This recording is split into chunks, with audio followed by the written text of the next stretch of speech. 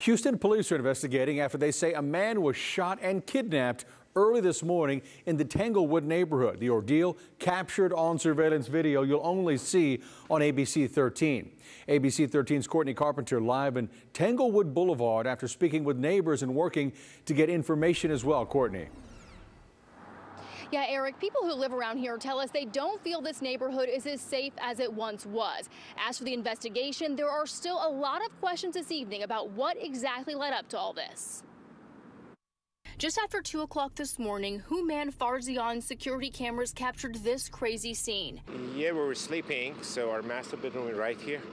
And we heard 2 gunshots and screaming and yelling after that. You can see in this video the white SUV crash into the passenger side of the black car. Shots being fired into the car before the SUV drives off, police say taking the driver of the black car with them.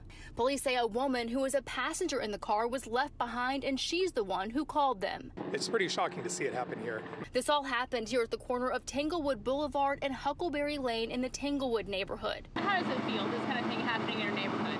Unsafe. You know, this is the war that we are facing. We're raising our children, young children. I'm worried. I walk this trail just about every day, and I'm concerned. I'm already been concerned. Residents have shared an email with us they received from Tanglewood Patrol saying the victim has been rescued and that the suspects are in custody. However, HPD says they cannot verify that information at this point.